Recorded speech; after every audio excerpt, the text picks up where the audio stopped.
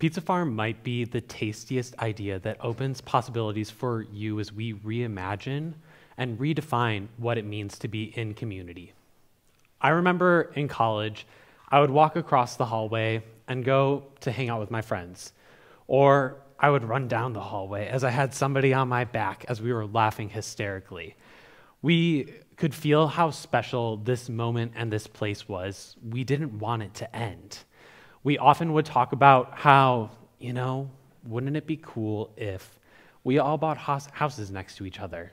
We continue to live near each other and keep this life going. In the back of our head, we had this voice that said, I'm not sure if this is actually how it's going to happen.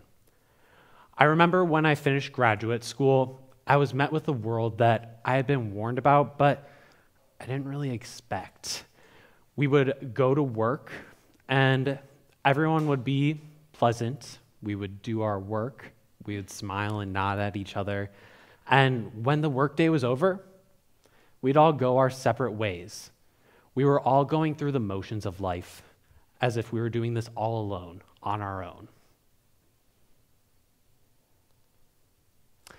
It left me wanting more. It left me seeking something better. I was craving something, and I didn't really know what it was until 5 years, 3 job changes, and 2 moves. What I was actually looking for is I was looking for community. Pizza Farm started a little over 2 years ago as we asked a couple of questions. We would talk with our friends and we'd say, okay, you know what? What if we bought a chateau in Europe and we all moved there together? It'd be pretty cool. Think of the beautiful views. It continued as we asked the question, all right, scrap that. What if we bought 10 acres of land? We built our houses, the houses of our dreams, and we could all live in that neighborhood we talked about. We even asked the question of, what happened if we opened up a cafe? It could be so cute. Just imagine the delicious treats that we have. The Pizza Farm plan really continued as we decided that we were going to grow everything that we needed to make pizza in our backyard. Yes, I am obsessed with pizza. I wouldn't be here talking about it today if I wasn't. But as we talked about Pizza Farm, everybody would say to us, Carl, how can we be part of that? And I mean, can you blame them? It sounds so yummy. Honestly, there was a common thread when people would say, can we be a part of this? What they were actually looking for, what we all were looking for, was to be a part of a community. We were craving that. And the reason why, the traditional communities that we are used to aren't actually giving us what we need. Gallup research shows that Americans are experiencing higher and higher levels of worry, anger, sadness, and stress. In fact, over the past decade, there's been a 10% increase in the amount of people who regularly say that they experience stress and worry. And this is happening because we're going through the motions of life, and we're trying to do this on our own or with as few people as possible. And I think it makes sense. When the workday is over, we go home, we look up, find our favorite tacos, we order them to go, we sit down on our couch, we turn on Netflix, we ask our dog to sit right next to us and cuddle with us, and we've been told that this is what we need to do. This is what self-care looks like. This is what it looks like to do what you need to. But it's not working. It leaves us thinking and feeling like we want more. We need something. As you're sitting here right now, you might be saying, Kyle, I think Pizza Farm sounds pretty neat, but I'm still confused. What actually is Pizza Farm? Well, my family lives on 1/8 of an acre on the native land of the Spokane tribe. We refer to this land, our home, as an urban farm. More fondly, we refer to it as Pizza Farm 1.0. And on this, in our home, we have a social life that really is centered around food. We are inviting people over for a soup gathering. We're having a pie party. We have regular Sunday night pizza. We always have friends over and share food with them. Our Pizza Farm journey started because we were looking for community. And Unfortunately, community doesn't just happen. It takes intention, it takes practice and invitation to actually build that community. Pizza Farm grows everything that we need, but I believe that it's through these meals and community that it continues to happen. It can be too much as we're trying to do everything for everyone all on our own, whether that's doing your job, taking care of your family, dropping off the kids at daycare. And as we're doing this, while dealing with everything else that's happening in life, it can feel like it's too much. It leaves you feeling like you're alone as you try and get your answers on your own. And the good news is that it doesn't have to be this way. When you are taking the chance to build your own community through Pizza Farm, it can increase the well-being of those that are in your community by allowing them to do what they love, and we're doing it together. To do this, community and individuals must take a focus on supporting others by engaging in well-being practices that are meaningful and creating opportunities so that we can all be together. So Pizza Farm is really about helping you feel like you are truly thriving. We want you to feel like you have that high level of well-being. And when I'm talking about well-being, I'm not just talking about physical well-being. I'm not interested in you just running for 3 miles a day. We're talking about you so much more than that. Your social well-being, your financial well-being, the ways that you engage spiritually, and like you feel like you're living into your life's purpose. We want you to find ways to engage with your strengths in what you do. Doing what you love means that you're ready to give and be a part of your life, whether that's the work, the processes that happen, even the chores, and the ways of being that really leave you feeling energized. When you do what you love, you're ready to show up for life. So let's all admit it right now, we have preferences. There are some people that they love cooking for their friends and family. That's me. And this might come as a shock to you, but there are some people that love cleaning and tidying. It leaves them feeling energized. Others love telling people what to do. We're all interested and good at doing different things. And that's the beauty of Pizza Farm. When you have a group of people that have a diversity of strengths, can do so many unique things and find energy from that, we're able to have a greater variety of interests. We are allowed to do the things that we actually love to do, and we work towards that common goal together. Community happens really when you're experiencing that life together. It's about using your strengths and those gifts with the world. Pizza Farm depends on each community member using their strengths so that we can all have that life that we're looking to live. We all have those things that we are well attuned to. If you ask anybody that knows me well, they know that I'm not the best at paying attention to details. Whether that is a dish that has a smudge on it that accidentally found its way into the cabinet, sorry Matthew, or if it's going to be on an Instagram post as I have a spelling error as I'm typing too fast. But they'll also tell you that there are some things that I am great at. Things that I'm great at include making a plan. I love a vision for the future that is helping us take steps towards making that into a reality. Community. This summer, we had a change in our backyard. We turned it into a gardener's oasis. And at the beginning, we did a lot of this work independently. We thought, we got this, we can do this. But pretty quickly, we could feel burnout setting in as we took a month off and didn't make any progress like we had originally planned to do. I realized that we were coming to the end of when we actually need to get this work done, so I stepped in with my strengths. I said, we're going to make a plan.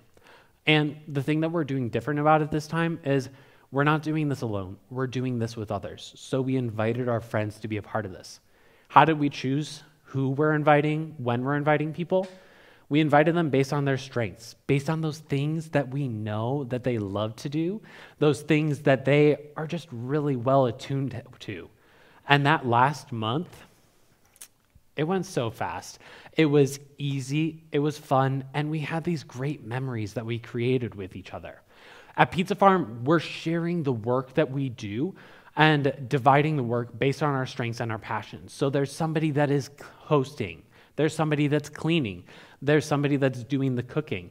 And even with everything that happens in-house. We understand that not everything's going to be your favorite, but we're going to find ways to tap into your strengths so that each day starts with what you do best and continuing to step into that.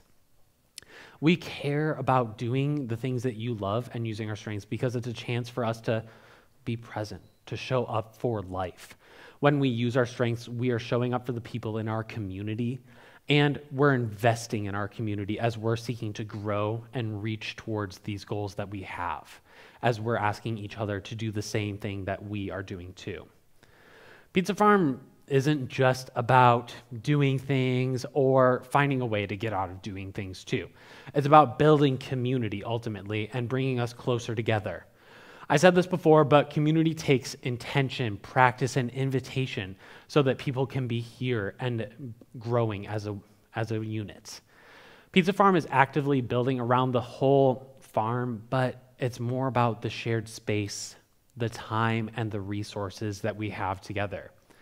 If there was ever a time that we needed to be together but we couldn't, it was during the early days of the pandemic. I want to use a real-life example of Waffle Wednesday to help frame this and help understand.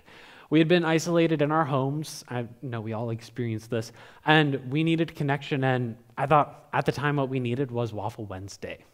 We had spent some time with friends and done Waffle Wednesday once before, and we decided, okay, we're going to do this again. We all had been isolating, and so we started to have a weekly dinner together so that we could have that community and space.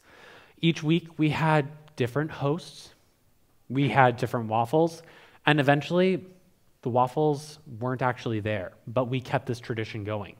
The waffles are what brought us together of what worked in the moment, but it was a time that we spent talking each other, supporting each other, and through this unprecedented time that we were able to strengthen our community and be a part of that. It's again, through that space, that time, and the resources that you share collectively that create an impact on bringing your community together. Togetherness happens when there is that shared space. And in the case of Pizza Farm, it's more than just that farm. Look at us, we have 6,000 square feet in the middle of an urban city. Growing up, that's not what I would have called a farm. I mean, I grew up in the Midwest where I know that there's more stalks of corn than there are people. Sharing space really creates this opportunity for shared ownership as we invite our friends into our backyard to move soil, paint a pergola, or simply just watch our garden grow as we're sipping our glass of wine together. It's about creating a connection through this space that we have. Community is growing over time. We live in a world of instant where if I don't say something within the first 3 seconds, you're going to say, next, swipe to the next TikTok video, I want something more exciting. But community is different. It does take time to build because you're spending that time with others. The beauty is that you get to choose how you're spending time with each other, whether it is at your favorite, I'll still say, at your favorite Waffle House that's in town, or if it's going to be at a community pool while your kids are off swimming, or it's spent quietly reading together in your home or in your public library.